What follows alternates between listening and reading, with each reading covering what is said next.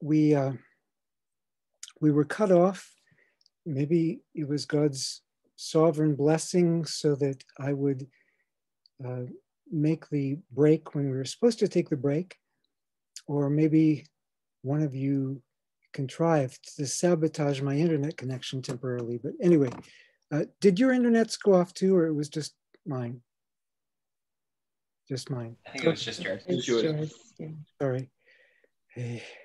All right, so back to screen share and back to PowerPoint.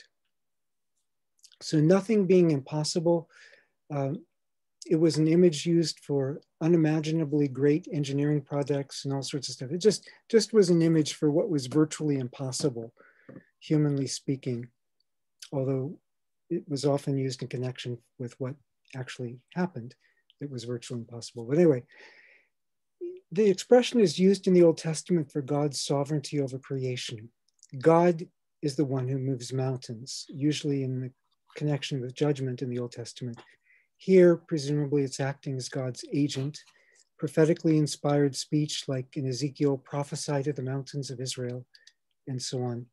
And if one doesn't doubt in one's heart, now, when you start thinking about it, you think, am I doubting? It tends to lead towards you doubting, but that's probably missing the point of what it's about. Diakrino normally means to make a distinction or discriminate. It's used for distrust versus faith in a couple times elsewhere in the New Testament. How does a semantic range centered in distinguish extend to failing to trust? I'm not sure. Maybe it's not distinguishing big things such as mountains from little things one already trusts God for. That's my suggestion. If one of you has another suggestion, I'd like to get more ideas on the table so I can consider them myself, but any idea? Okay. Well, when you figure it out, let me know. Or publish an article and send it to me or whatever. In the Q parallel, in a somewhat different setting, he said to them, because of your little faith. This is why they couldn't cast out the demon. In Mark, it's you didn't pray enough, or you're not praying right. In Matthew, because of your little faith, which is a typically Matthean way of putting things. For truly I tell you, if you have faith the size of a mustard seed, you'll say to this mountain, move from here to there, it will move, nothing will be impossible for you. In Luke, faith the size of a mustard seed, you could say to this mulberry tree, so back to a tree kind of thing, be uprooted and planted in the sea, and it would obey you. That works together, I think, with Mark's expression, have faith in God. The point when you put them together seems to be not how big your faith is, but how big is the God in whom is your faith. This saying is multiply attested. Mountain moving is not associated with faith in any of the other sources we know of, outside the New Testament, but it's attested for Jesus in Q and in Mark, and already within 35 years, it's presupposed in 1 Corinthians 13:2, where Paul says, if I have all faith so as to remove mountains, he's presumably evoking the saying of Jesus there, since we don't know of any other source that associated that with faith. So by normal historical methods, this should be one of the most secure sayings of Jesus. But it's really debated as to what it means by this mountain. Now in 1 Corinthians 13:2, clearly Paul applies it generically. You can move mountains with faith. Although love is more important, he emphasizes. So it fits Jesus' lesson on faith. Well, what about Jesus historically before it began to be applied? It's applied to a tree in Luke 17:6. So that suggests that it's generic. It can be applied to more than one thing. But a mountain as something high may be compared with the sea as something low. You know, this mountain be cast into the sea. So it may be generic, a balancing of the highest thing being cast into the lowest thing, although the mountains have these deep roots below everything else. You can contrast in 2 Maccabees 9:8 how Antiochus IV Epiphanes thought in his superhuman arrogance he could command the waves of the sea, imagined he could weigh high mountains in a balance, but he was brought down to earth and carried away in a litter, showing that God is really the one powerful. Yet Jesus commands the sea and empowers disciples to command mountains. He's the true and ultimate king, not Antiochus IV Epiphanes, who claimed to be the epiphany of a deity, but the one who really is the epiphany of deity. But did Jesus also make an additional application to the temple in Jerusalem, like in Mark's sandwich context? Some scholars have suggested a connection that this mountain refers to the Herodium, which would have been in view from where they were. Certainly, none of the gospel writers assume that their audiences would have understood that, but that's one suggestion that some have made. I don't think it's very likely. Some suggest that it refers to the Mount of Olives. Now, that's not the only mountain in Mark's gospel, but it is the only mountain specifically mentioned in the context of say to this mountain be removed. The only particular one that Mark's ideal diaspora audience, most of whom had never been pilgrims to Jerusalem, would envision. Even if they had been pilgrims to Jerusalem, that's probably the one that they would envision. It's the only one specifically called a mountain.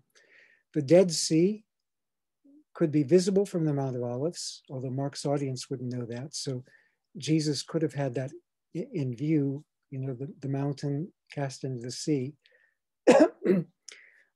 Some people apply it to Jerusalem or the Temple Mount, but Jerusalem is specifically distinguished from mountains in 1314, even though it's in the hill country. And nowhere is the Temple Mount called a mount in Mark. So there's no way that Mark's audience would simply assume that that's what he's referring to.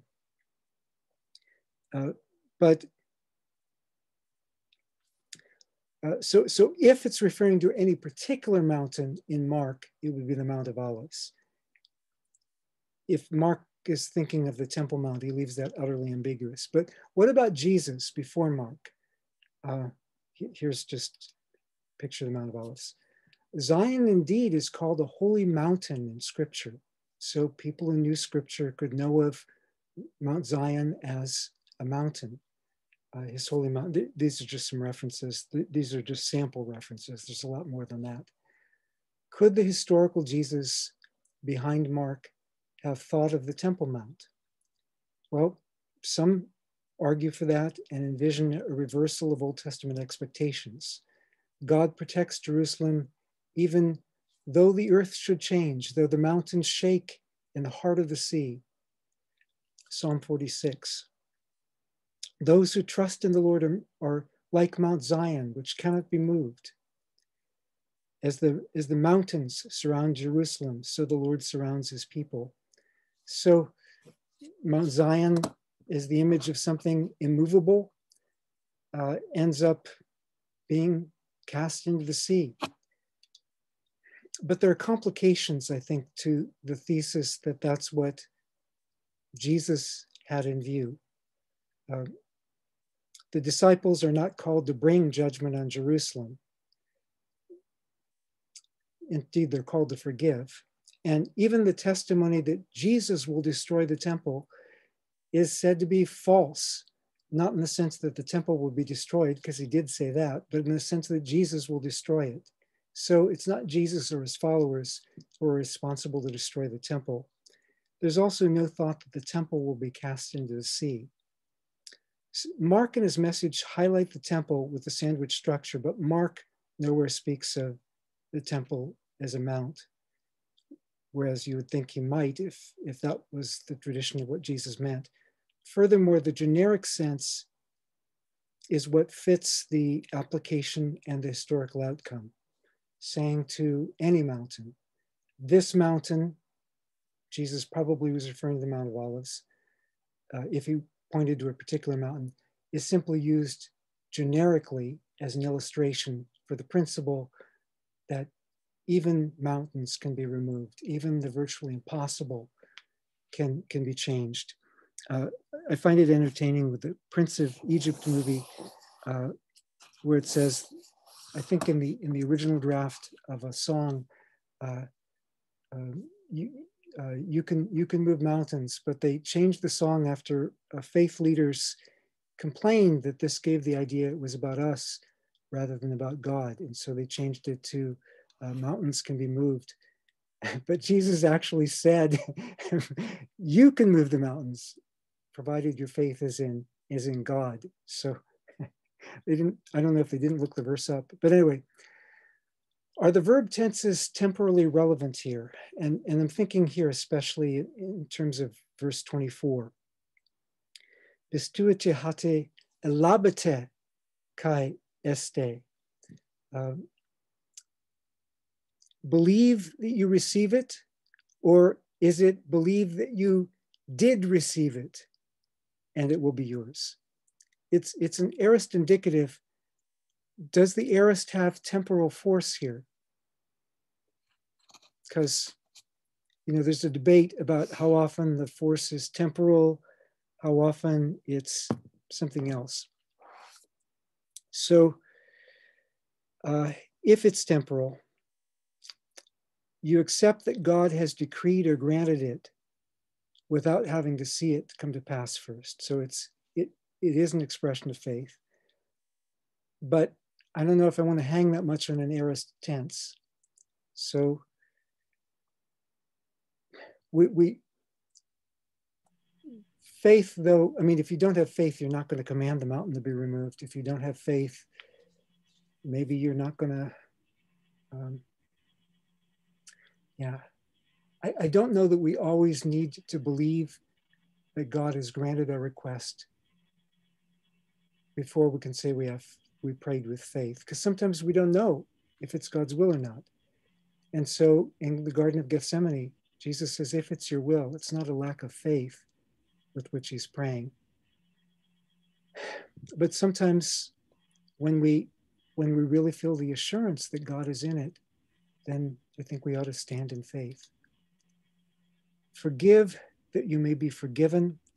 This coheres with other places in Jesus' teachings, like the Lord's Prayer, where forgive us our sins, for we ourselves forgive everyone who's indebted to us.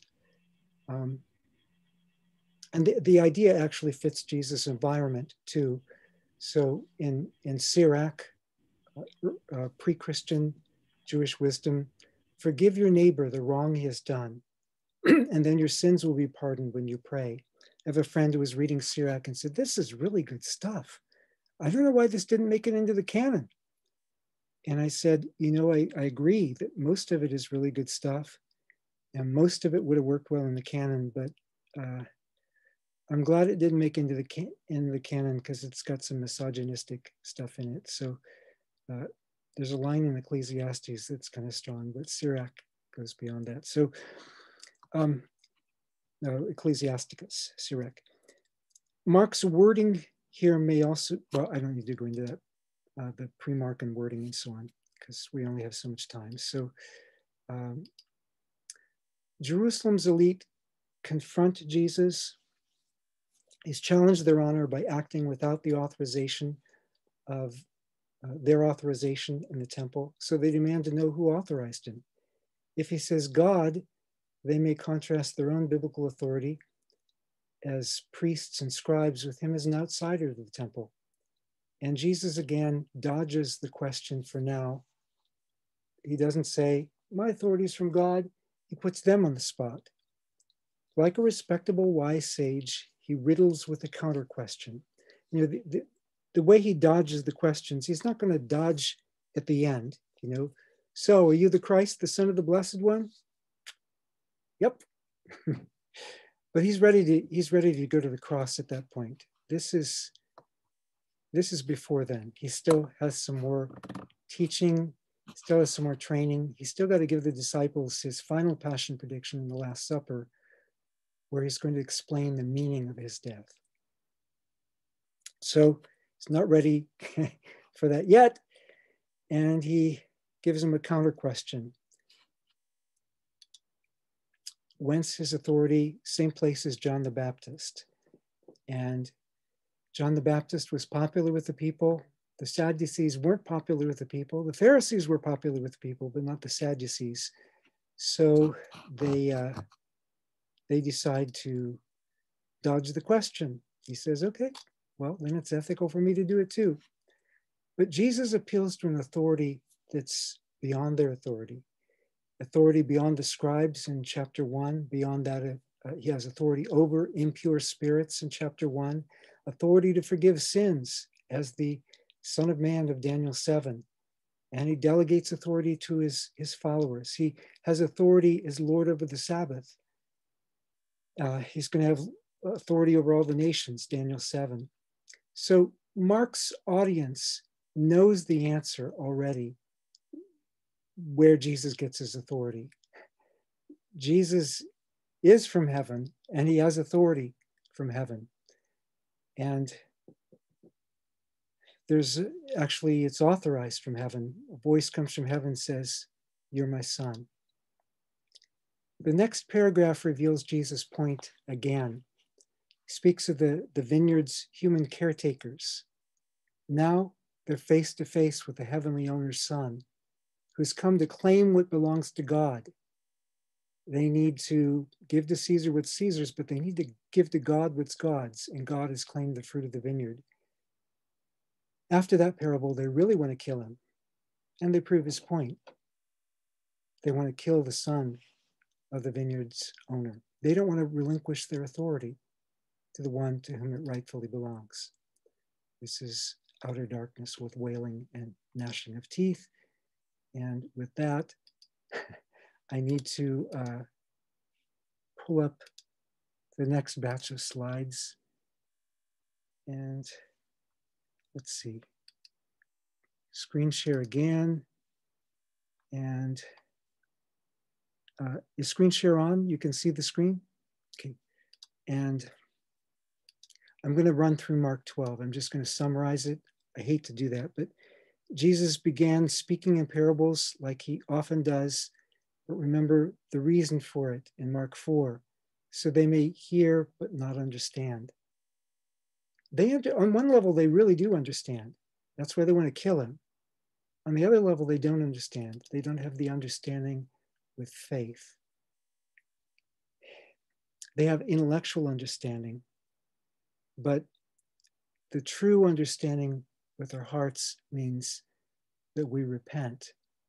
And for them, it would have meant handing over the vineyard to the vineyard owner's son. Oh, wow. This really is God's son. Yeah, you're the Messiah. You can have we'll give you the keys now.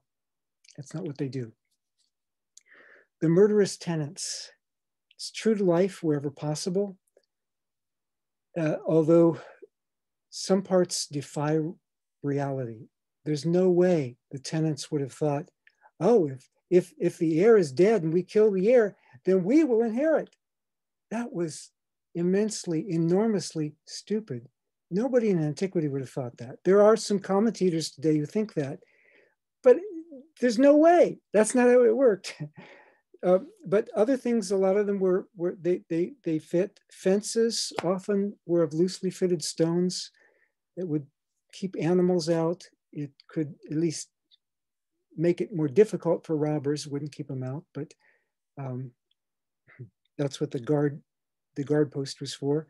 Watchmen would use a tower. Often it was a hut that doubled as a shelter at harvest, but it had a solid enough roof you could get up on it. One difference between this and what's usual, they're leasing a new vineyard to tenants rather than contract laborers. But the The vineyard is Israel. So the tenants here are the leaders of Israel. The oil press, the wine press, the threshing floor, all these things would be common at a farmhouse. And you can sort of see them in these charts: cistern, tower, press. Here's a harvest tower, like I was talking about. Often they weren't this big. This is a really significant harvest tower. Here's a wall painting from Pompeii depicting a tower-like dwelling. And yeah, just some architectural things. Here are terraces that could be used for a vineyard. Here's a watchtower. This is actually maybe similar, but this is probably nicer than most of them were in antiquity. But anyway, so Jesus is echoing Isaiah 5. It fits pretty well the Septuagint.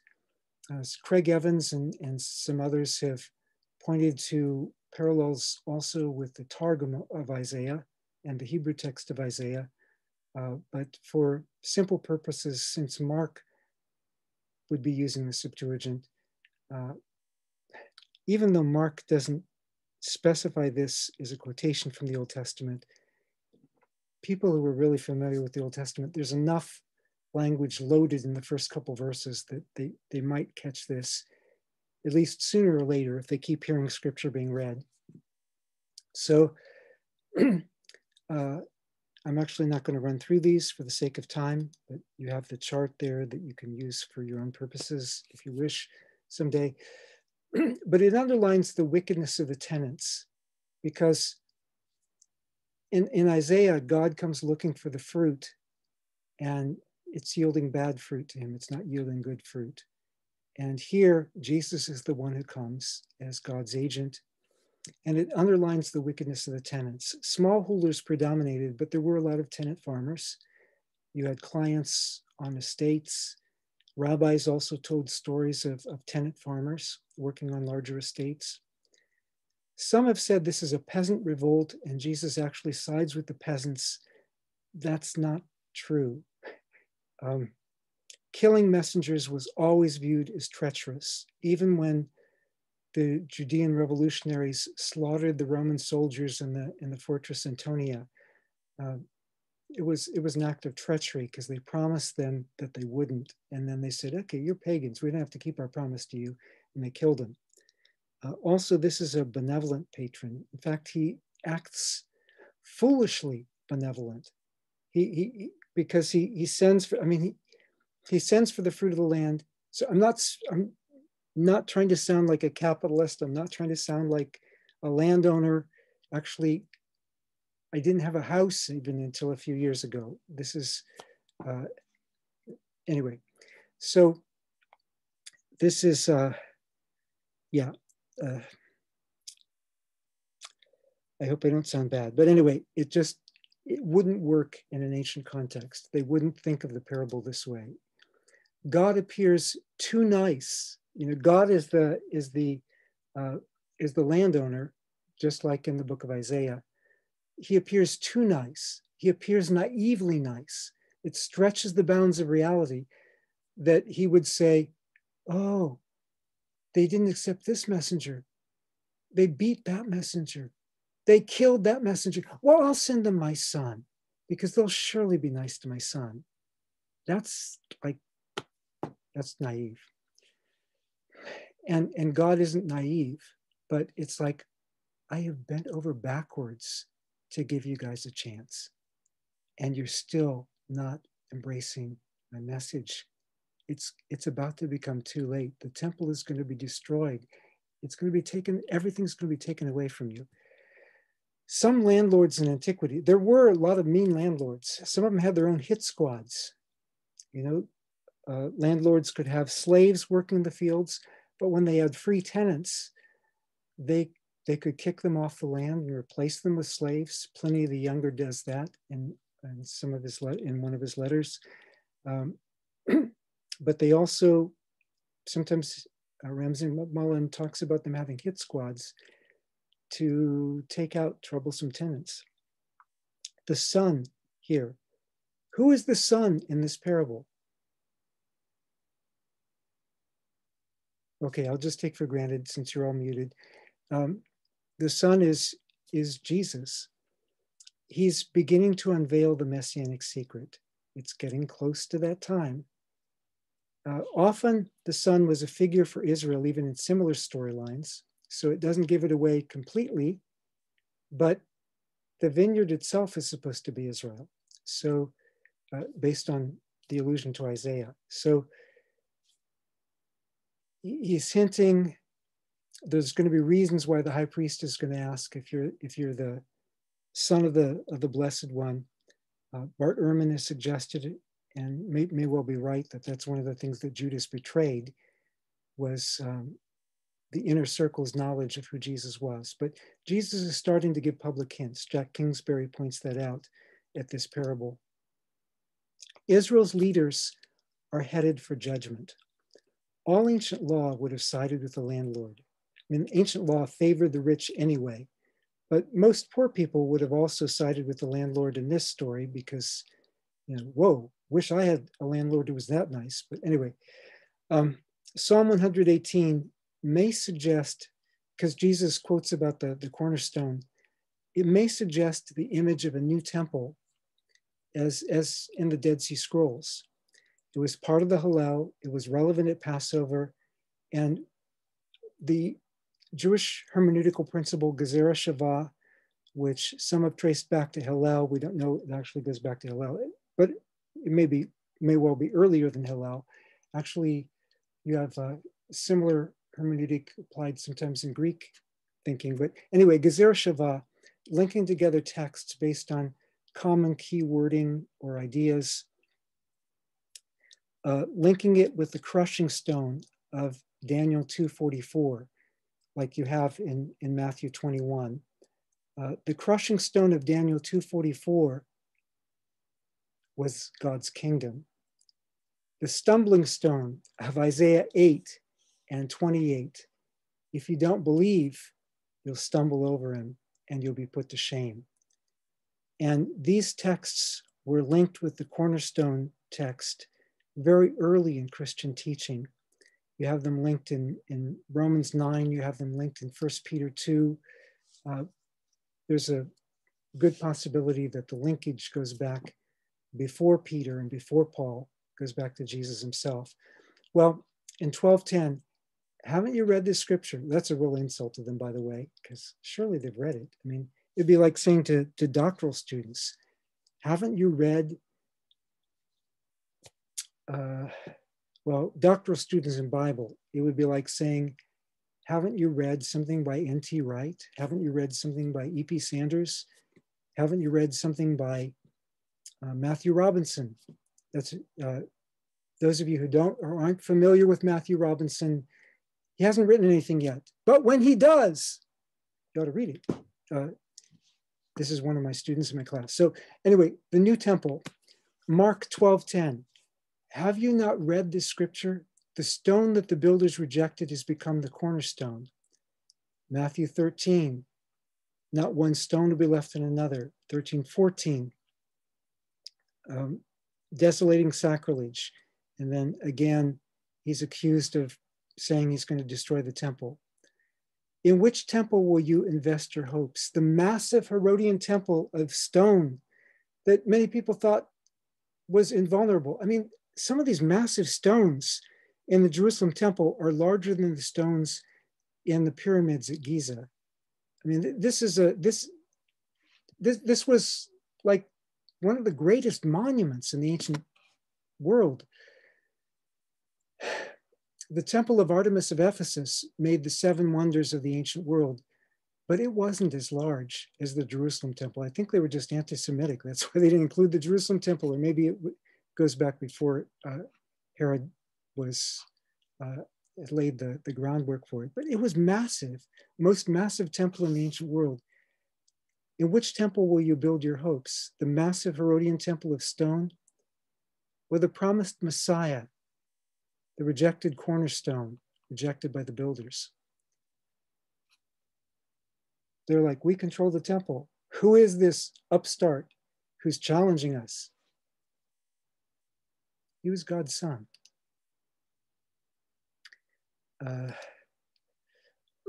all the elites in Jerusalem confront Jesus in Mark chapter 12 and parallels. So you have the Pharisees and the Herodians, you have the Sadducees.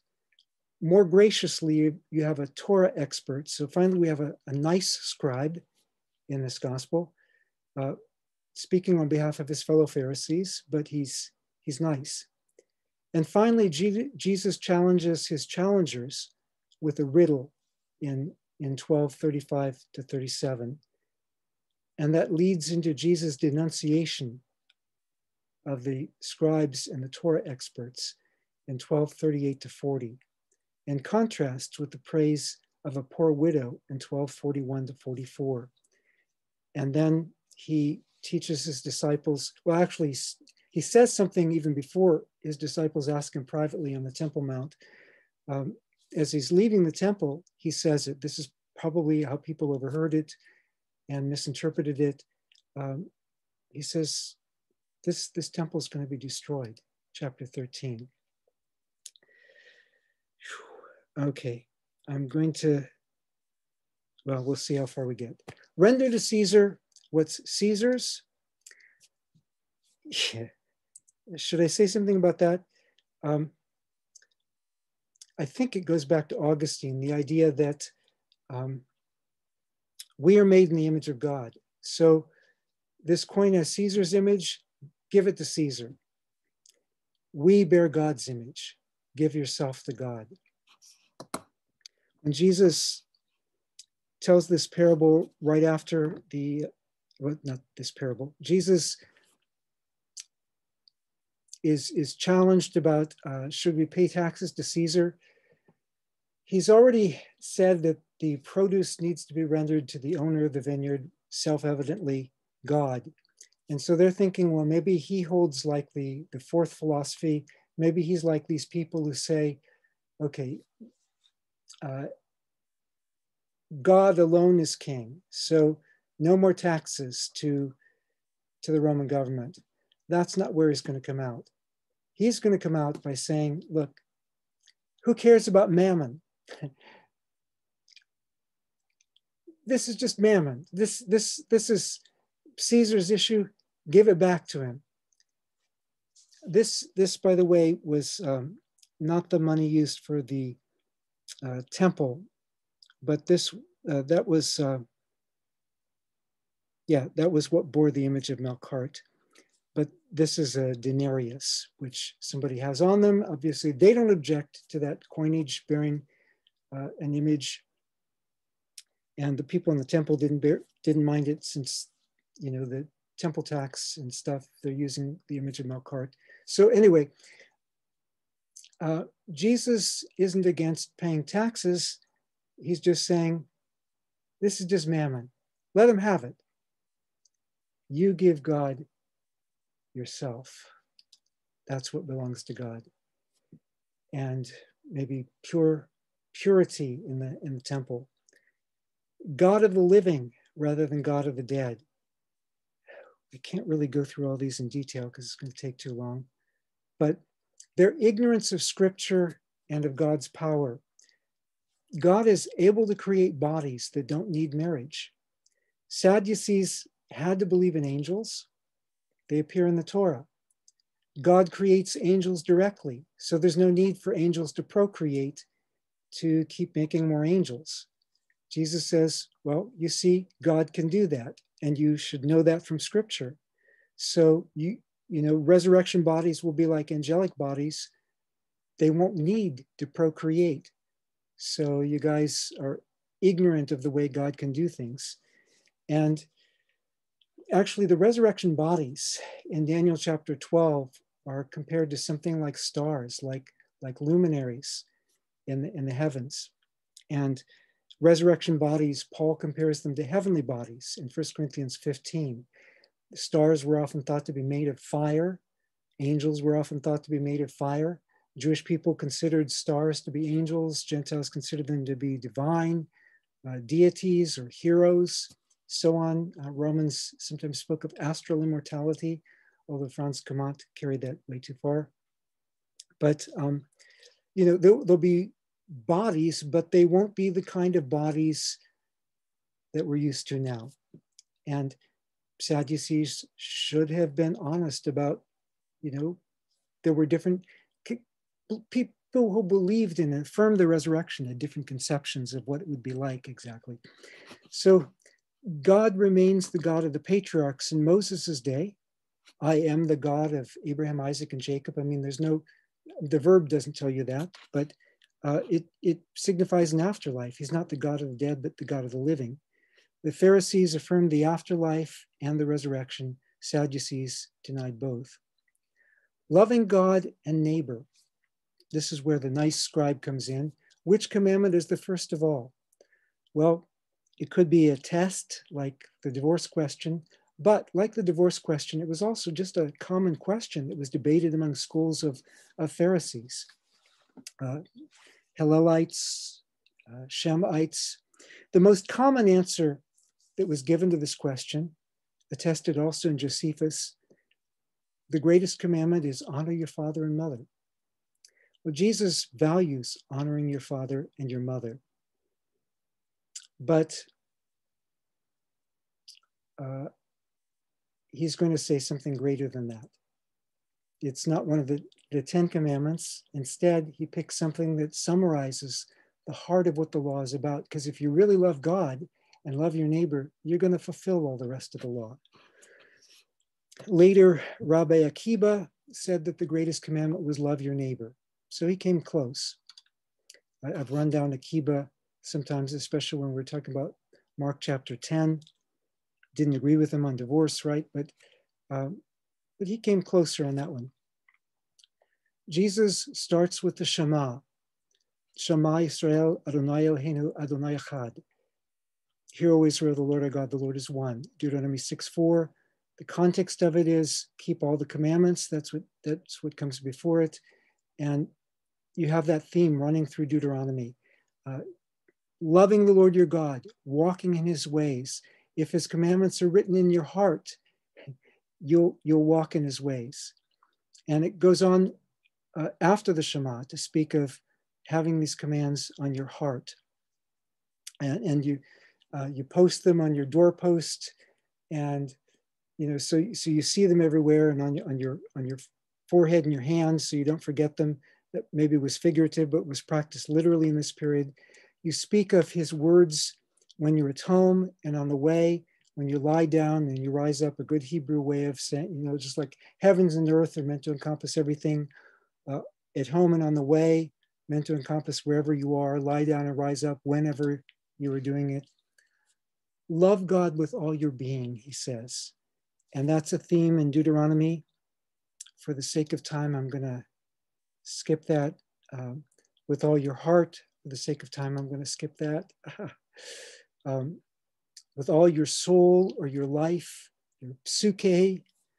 Jesus has already talked about being willing to lay down your life. Later, Rabbi Akiba, it's said that when he was being flayed alive as a martyr for the Torah, he's reciting the Shema and says, okay, now I understand what it means to love God with my whole nefesh, my whole life. In Greek, my whole psyche. And all your mind, which overlaps with heart. And again, we have understanding a lot in Mark's gospel. And love your neighbor as yourself. The scribe had technically asked him, poia, what kind of commandment is the greatest? And Jesus answers with the first and the second commandment, that are the same kind of commandment. He answers with love. Well, it was natural, remembering Gezerah Shavah, it's natural to join these two commandments. They both begin with the same wording in Hebrew, Vayahafta, you shall love. Leviticus 19:18. After a list of particulars, Leviticus gets general in Leviticus 19:17 to 19a, including, you shall not take vengeance, remember that forgiveness, or bear a grudge against any of your people, but you shall love your neighbor as yourself. I am the Lord, you shall keep my statutes. Again, the summary. Jesus applies this beyond one's own people. In Luke chapter 10, verses 25 to 37, where a scribe there asks him the greatest commandment and says, okay, love your neighbor as yourself. The scribe agrees. That's what the scribe says. And so Jesus says, yes. Now, you want to know who your neighbor is? Well, your neighbor may be somebody you don't like the Samaritans. He says that by means of a parable, but it should be obvious to the scribe who knows the Torah, because later on in chapter 19, the foreigner who resides with you shall be to you as the citizen among you. You shall love the foreigner as yourself, for you were foreigners in the land of Egypt. I am the Lord your God. Don't want to get into politics here, but in terms of loving our neighbor as ourselves, if that doesn't include the immigrant, maybe we're not even saved. Sorry, maybe I should be quiet. I'm being too controversial. Let me go on. Okay, so Matthew 22:40. Okay, let me not tie it to soteriology. Let me just say, that's the second commandment in there. We ought to obey it. Matthew 22:40 adds to this, but I think authentically from real memory, on these commandments hang the whole law and the prophets.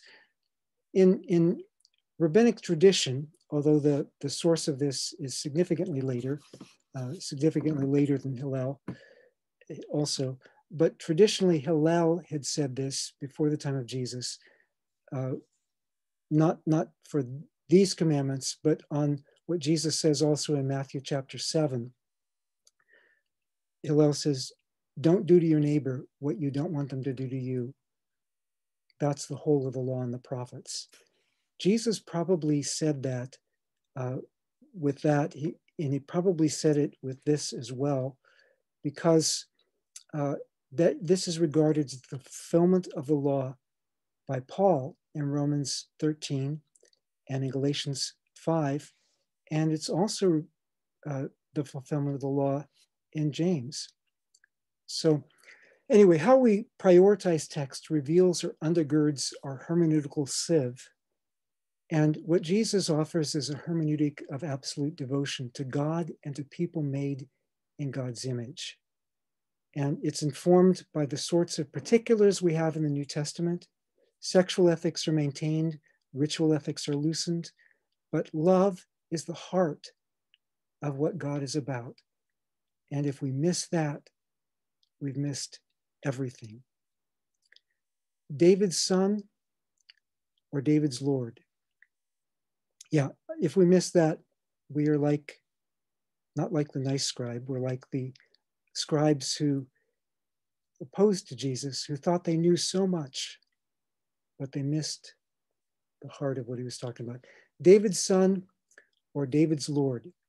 This is probably an antinomy, and I'm going to skip that except to say it could be both. The point of the question is it's a riddle. How do you reconcile these two ideas? And then scribes versus widows. So you had some people that were using their religious position to exploit other people. Today we have all sorts of scandals that the media have unearthed. And thank God that the media unearthed them. Somebody needs to do it. It's unfortunate, though, when people get the idea that this is all of religion.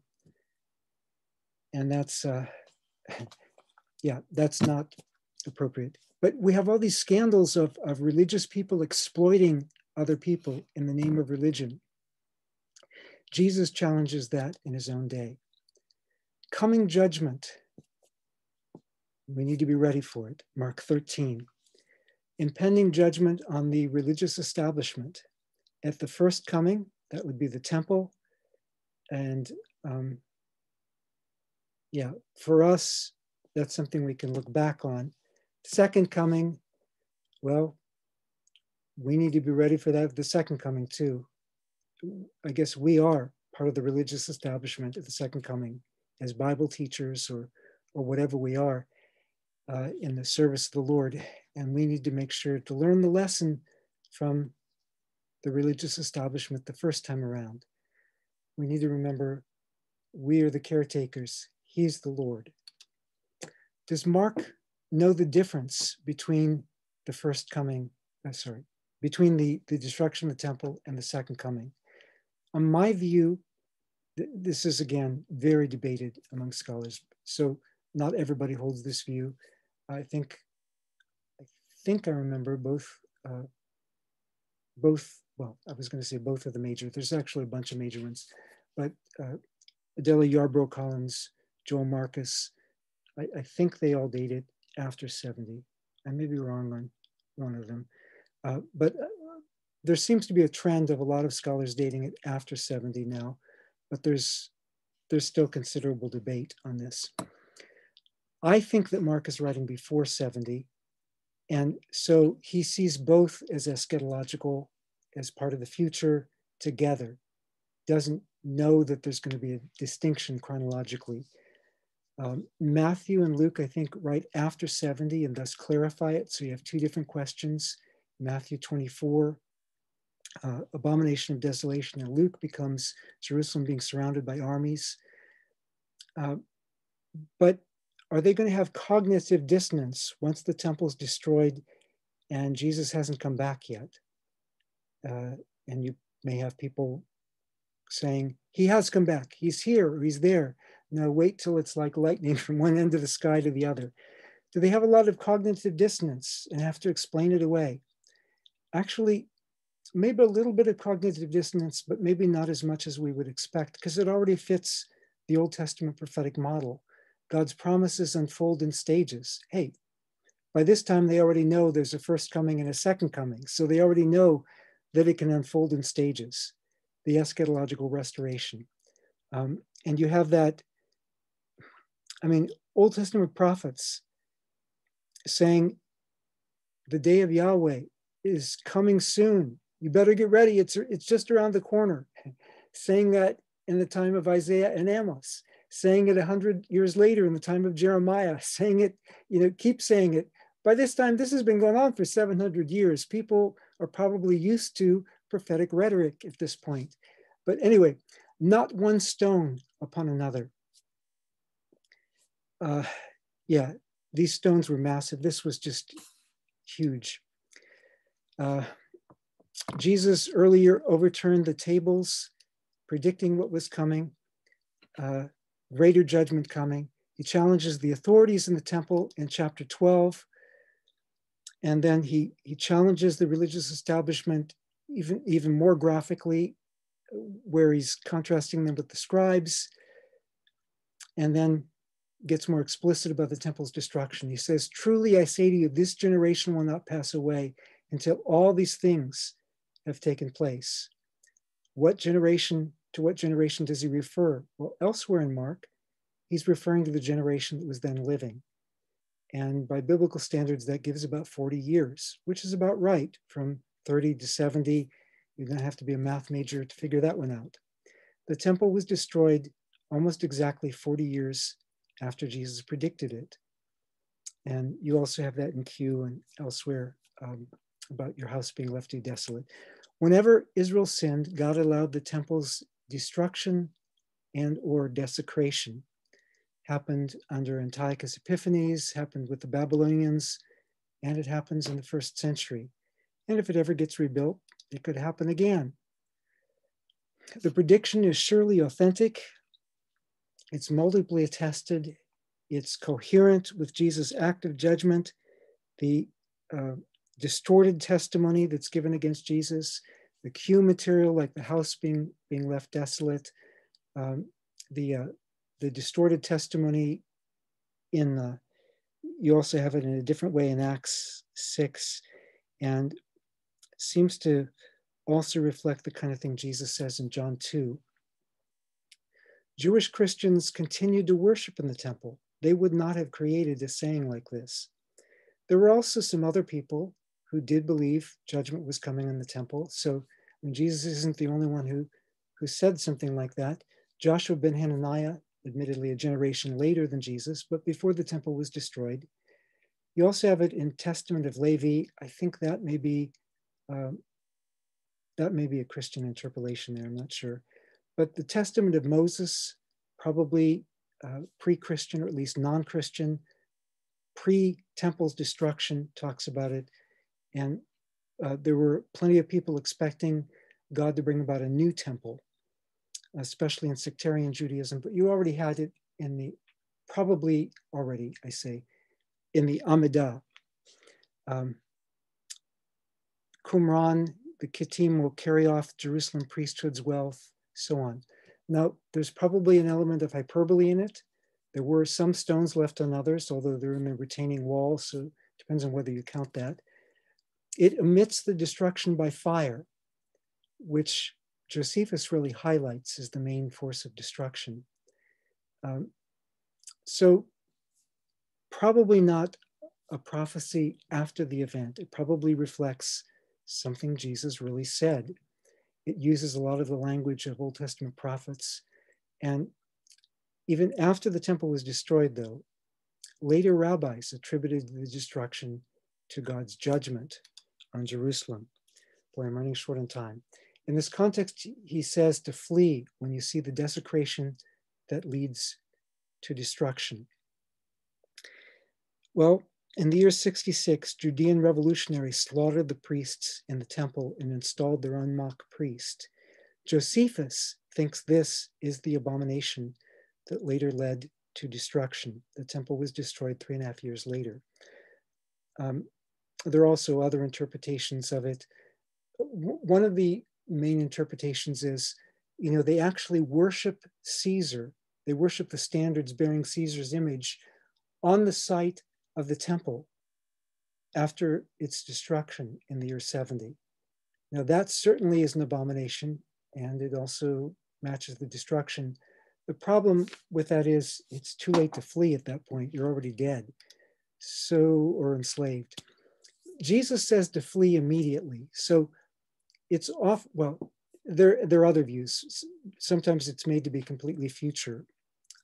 But anyway, if it's referring to 66, well, even if it's not, Jesus says to flee immediately. Let those who are in Judea flee to the mountains. Jerusalem was in the hill country, but yeah, well, that means the mountains they were to flee into would be close by. David and the Maccabees conducted guerrilla warfare or fleeing in the mountains. So you could get away from your enemy more easily there, especially on the narrow mountain paths. You could actually throw down rocks on your enemies. Their numbers wouldn't count for them. They could only get up one person at a time. Jesus was emphatic about haste. People had flat roofs. So if you were coming down from the roof and getting away, you wouldn't have to enter back into your house. You could just flee. Let no one in the field go back to get their cloak. It was cool and workers began at sunrise. By midday, they'd leave their cloak at the edge of the field. This, for poor workers, this was their blanket and their bedroll at night. Jesus says, leave it. Your life matters more than your possessions. So it's probably hyperbolic, but it's emphasizing urgency. Refugees often have to flee very quickly from the place where they're at. And this was my wife, Nadine, after her first bout of being a refugee and before her 18-month bout of being a refugee, when Nadine's brother, who's now passed away, was pushing their father, who's now passed away, in a wheelbarrow as they tried to escape. Woe to those who are pregnant or nursing during that time. Nadine actually was nursing, and when she saw the pregnant women struggling, her heart went out to them. People are more susceptible to the death at that time. They're also more susceptible to mourning. Josephus says that some of those, they lost their children during the siege of Jerusalem. Some of them killed their children and ate them, something that Deuteronomy 28 talked about. Pray that your flight will not take place in winter. Winter was difficult for travel, even for armies, especially in the sometimes snowy Judean hills. Rivers flooded during winter, rainy season, and became hard to cross. You also had wadi, dry creek beds that would flood with water during the heavy rains and afterwards. In fact, the Romans captured and slaughtered a large group of refugees trapped at the overflowing Jordan. At this point, not in the winter, but in the spring. Haste really was important. Immediacy might be hyperbolic, but Jesus really intended swiftness. After the spring of 68, refugees, fugitives, couldn't even surrender to the Romans, even if they escaped from the walls of Jerusalem, because word got around among the Syrian recruits that some of the Judean refugees had swallowed jewels so they'd have some money after they escaped. They'd get them out in their next bowel movement. I don't want to think about what that does to your insides, but once word got around, the Syrian auxiliaries, whenever they'd capture Judean fugitives from Jerusalem, they'd hold them down, take a sword, cut them open to see if they had any jewels inside of them. Jerusalem's Christians, however, according to Eusebius, had fled safely to Pella. In 70, Romans erected standards that bore the insignia of the emperor on the side of the temple. Now, the Dead Sea Scrolls call these standards idols. And Josephus tells us that when Pilate brought these into Jerusalem early in his governorship, that Jerusalemites traveled to Caesarea to protest. He said, look, you back down, I'm going to kill you. And they threw themselves before him and they said, kill us all before you contaminate our holy city with these standards. But in the year 70, it happened. And Jerusalemites were carried off into slavery. The survivors were. Jesus speaks of, that's the Methian reference. Jesus speaks of tribulation like never before, using the language of Daniel chapter 12. But in intolerable tribulation, God has compassion on his own. But when he really comes, even the sky is going to declare it. And I'd love to go into more detail on that, but I can't really do that right now. But it doesn't leave much of a room for a pre-tribulational rapture, in my opinion. But again, that's debated in different circles than debate the historicity stuff that is debated that I mentioned and some other things. But besides the events fulfilled in the year 70, Jesus also gave some non-signs, some things where Jesus says, you'll see these things, these are just the beginning of birth pangs. The end is not yet. False prophets, wars, rumors of wars, famines, earthquakes, these have been going on for a long time. They'll still be going on, but they've already been going on for a long time. And persecution. The end is not yet, the end is still to come. By contrast, he lists one prerequisite for the end. The good news must be preached among all the nations. So if we're looking forward to Jesus coming back, we have our work cut out for us, right? Paul applies Jesus' end time teachings already in 1st and 2nd Thessalonians.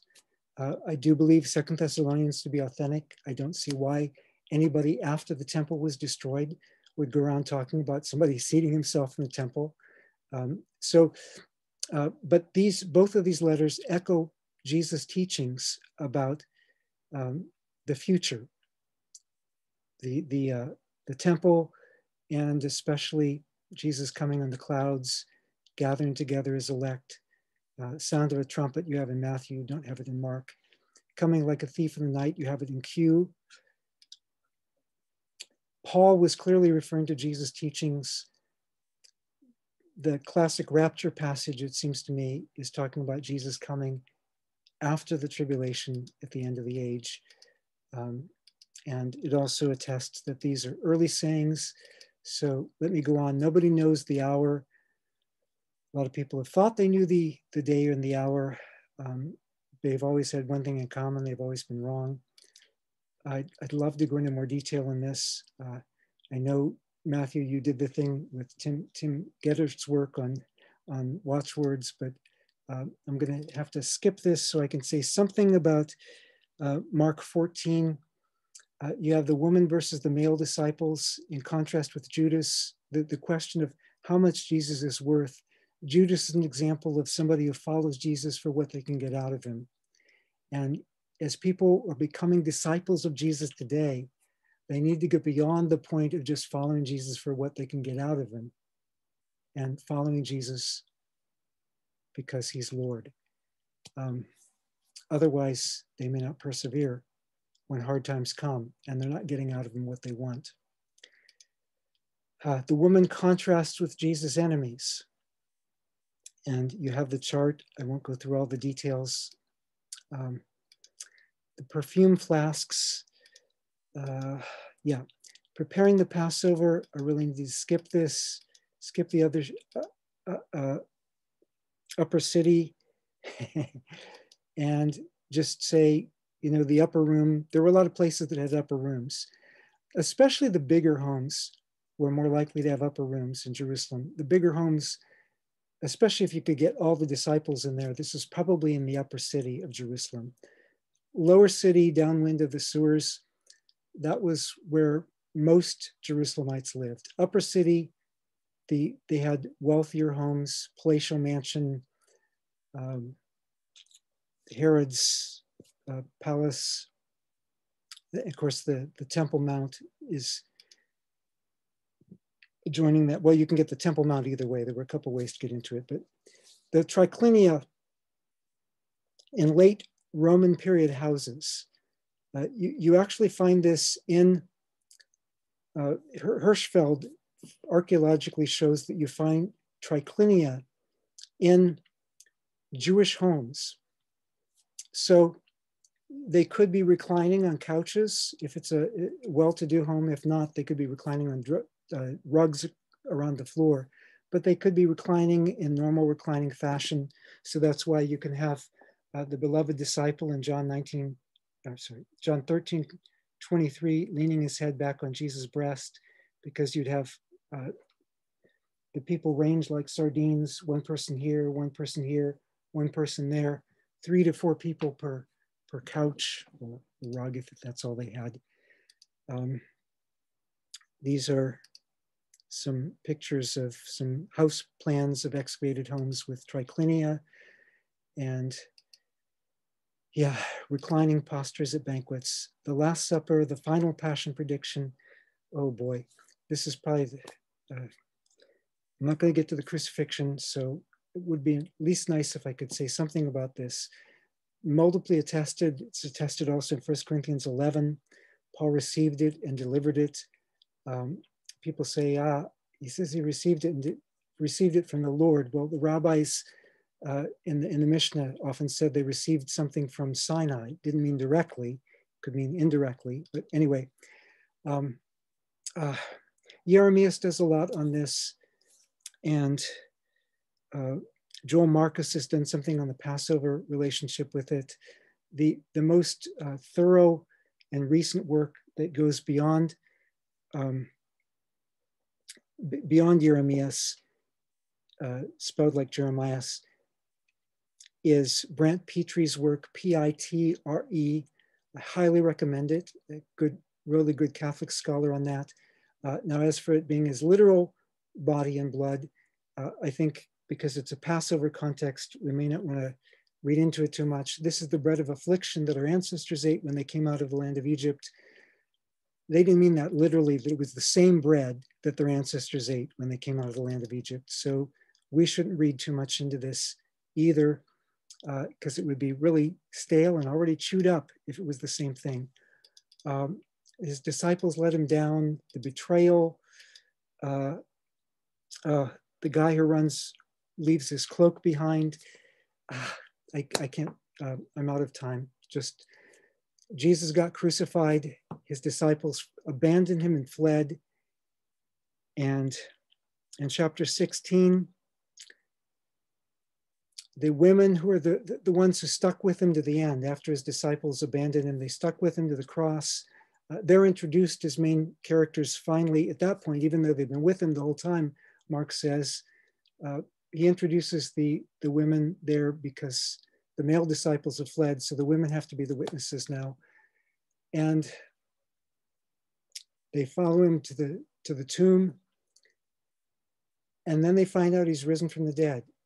And just like people get shocked at Jesus' miracles, just like people sometimes are afraid at Jesus' miracles, it says they ran off and they didn't tell anybody. So the male disciples have already failed. Now the women disciples fail. Everybody failed except the one hero, Jesus. Look to him. And I can imagine Peter, even though I haven't gone into my arguments for why Peter stands behind the tradition of Mark here. I can imagine Peter telling the story like, you all think I'm so great, that I'm the chief apostle, this leader in the church decades after all this. But really, this isn't a story about me. This is a story about Jesus. He's the real hero. The rest of us, we all failed. We all failed him. We're not going to fail him again. And maybe by the time Mark wrote, Peter had actually been martyred, and everybody knew that Peter didn't fail him that time. Mark doesn't go into the resurrection appearances, but he predicts them. And Jesus' predictions that could be fulfilled within the gospel narrative were fulfilled within the narrative. So the other ones will be fulfilled. The resurrection appearances, it wasn't a problem for Mark to leave it out. There was no rule yet that gospels had to conclude with resurrection appearances. But afterwards, the other gospel writers included those. But we know that they happened from 1 Corinthians 15 and so on. But we also know Jesus predicted the temple's destruction. That was going to happen. We can look back on those things having happened, and therefore we can trust him for the other thing. Jesus died. Jesus rose. Jesus will come again. Maranatha, come, our Lord. Amen. Who would close us in prayer? This is the final prayer of the semester. So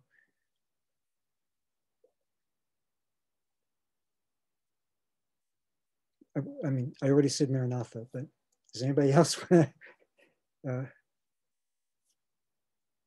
Or we can count that then. Our Lord, come, and may we be found faithful when the Son of Man comes. In Jesus' name, amen.